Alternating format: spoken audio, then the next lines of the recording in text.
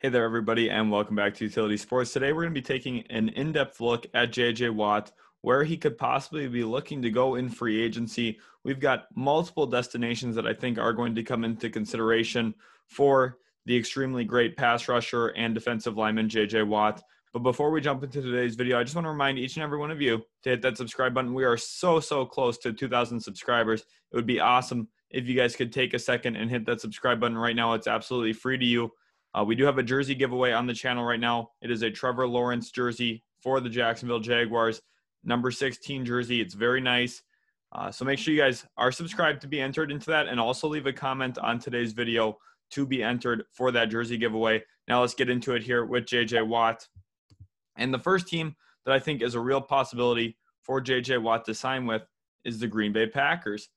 What are some of the pros for him possibly being a Green Bay Packer? Well, one, he went to the University of Wisconsin. He's from that area. That would be like a homecoming for him. I think that is something that resonates with a lot of different players around the league.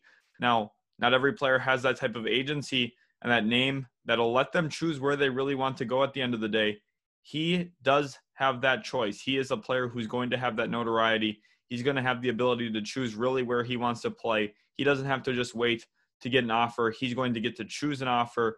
And the Packers, being from an area he's from originally, does go a long way in these negotiations.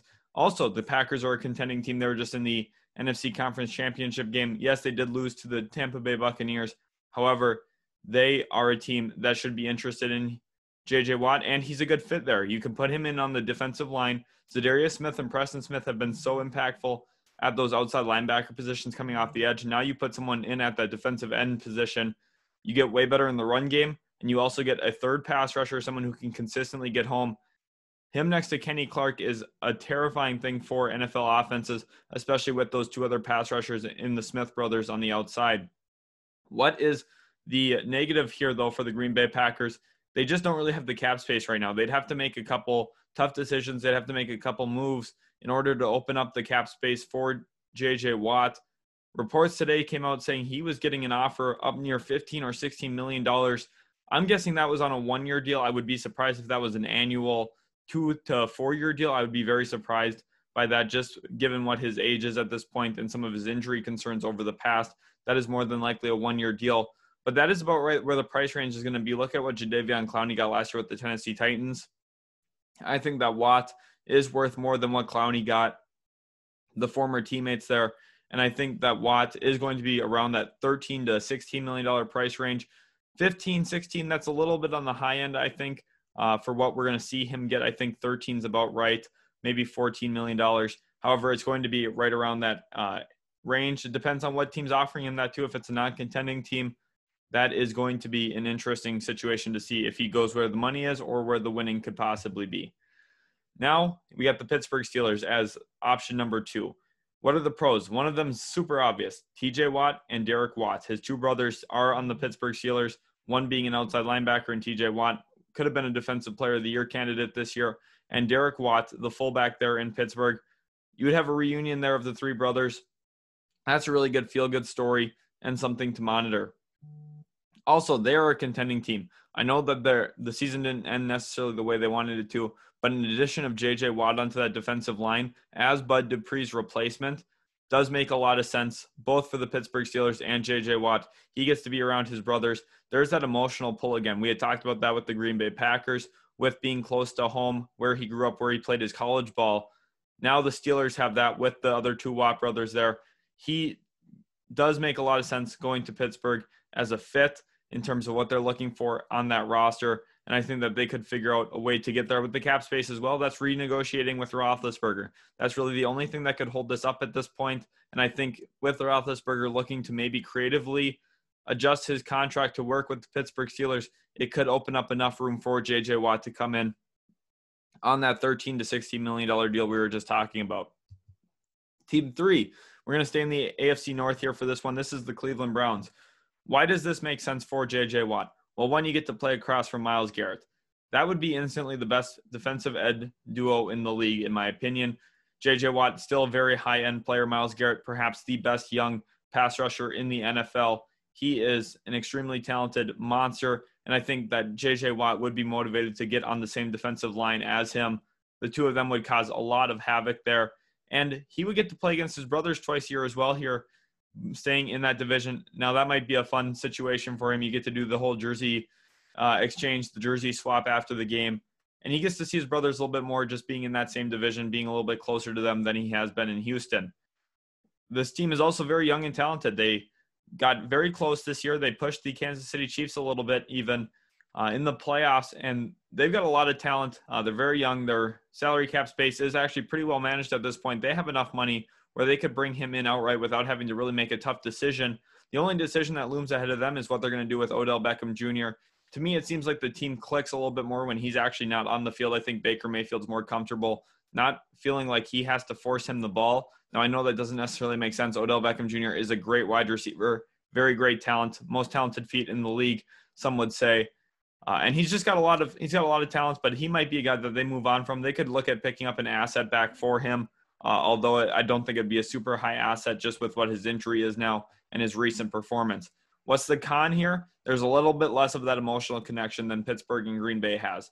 We talked about Green Bay being where he played his college ball, Pittsburgh being where his family is right now, essentially.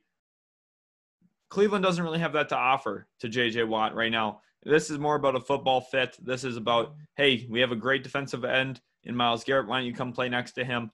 And you guys can be an absolutely incredible duo here for the Cleveland Browns. Another team, the Buffalo Bills. And as you guys can tell here, we have a lot of teams that are contenders. The Buffalo Bills are probably one of the few teams in the league that can say, hey, we feel like we're one piece away. We can battle with the Kansas City Chiefs. We've got the offense to deal with it with Stephon Diggs and his recent performances. Josh Allen, he looks like he's turning into a franchise quarterback. We've got a nice young secondary, a lot of talent on the back end. We've got a great linebacker duo in Tremaine Edmonds. And also, they've got a nice situation there with Sean McDermott. I think he's one of the better coaches in the NFL. He's getting the most out of his guys week in, week out. And his defensive emphasis as well works in pretty well for the Buffalo Bills. And I think that they should be willing to put their chips in for J.J. Watt this offseason. Now, the cap space is the real difficulty here. They need to make a lot of tough decisions on personnel to make room. One of those would be departing with Matt Milano, who is set for free agency. I don't think he will come back at this point. They would have to use the draft to look for another linebacker to put next to Tremaine Edmonds and keep that linebacker duo intact there. But two moves that they could make that would get them about 60% of the way to the money for J.J. Watt would be cutting John Brown and cutting Jerry Hughes. Those moves together would save you about $9 million. You still need to find about $5 or $6 million. However, I think it is possible that they could make this work if they do make those moves. Another team, the Tennessee Titans, and this one I think does actually make a lot of sense. Historically, teams in division like to go after each other's players when they hit free agency, when they become available. The Titans for years have had to see J.J. Watt and his menacing presence along that Houston defensive front. Now Tennessee, with their biggest need being an edge, could have a shot at making a move for J.J. Watt. They are a contending team. Their offense, they figured it out there with Ryan Tannehill and Derrick Henry. It'll be interesting to see if they keep up that success without Arthur Smith. And they've only needed an edge. They need to get after the quarterback more, and they need to be more dominant in the run game. Defensively, J.J. Watt would be the perfect acquisition for the Tennessee Titans. We saw them last year make a move for Jadeveon Clowney. It didn't quite work out. His injuries didn't really get after the QB as often when he was healthy either.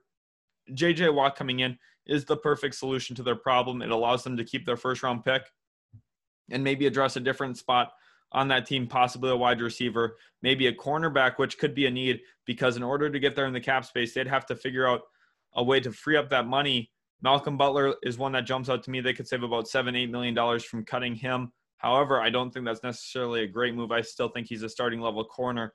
It's just you're having to try and figure out ways to creatively get to that cap space to bring in J.J. Watt. Malcolm Butler looks like one of those options, but it seems like a short-term deal would only be likely here for J.J. Watt. And a final team here, a surprise team actually, for me, would be the Los Angeles Chargers.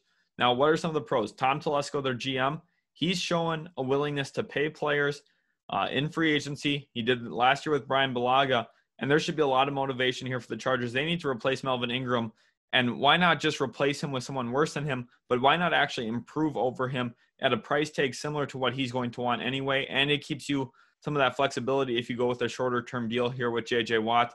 They have Joey Bosa already, similarly to the Cleveland Browns, putting JJ Watt across from what we see there in Cleveland, Myles Garrett. Why don't they do that with Joey Bosa? Bring in an elite D end, someone who's going to be able to move across that defensive front and give a lot of versatility to that Chargers defense. They just brought in the LA Rams, Brandon Staley, as their head coach. Defense is going to be an emphasis point for the Los Angeles Chargers. I think that makes a lot of sense. And they have one of the most salary cap. They have one of the highest salary cap spaces in the NFL at this point. I believe they have the 7th most money available. And JJ Watt could fit easily into that. They could also use some other money to improve this roster in some other ways. Maybe if they wanted to go out and get a cornerback in free agency or so on, that could be a possible route for them. Now, what are the negatives about the Los Angeles Chargers? One, they're not necessarily a contending team. I just don't know if they're quite there yet. I think that they would need maybe 1 or 2 pieces in addition to JJ Watt. Justin Herbert's still young. I don't know if that's necessarily enough to sell JJ Watt on coming to Los Angeles, despite the nightlife, the city, everything about it. And another con is actually Von Miller here. I think that Von Miller is much more likely to end up a Los Angeles Charger on a cheaper deal than what JJ Watt is.